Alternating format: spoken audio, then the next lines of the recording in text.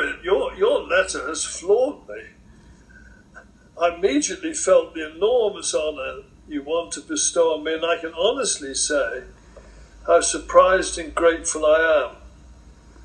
But I have devoted my life to the promotion of wildlife art and the encouragement of a wonderful generation of young artists, many born after the Society was started.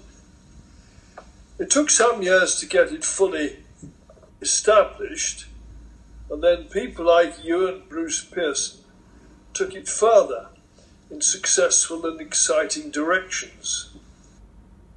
Art can make a huge contribution to conservation in numerous ways, which I have also been keen to support, from the humble Christmas card to whole exhibitions in support of a charity.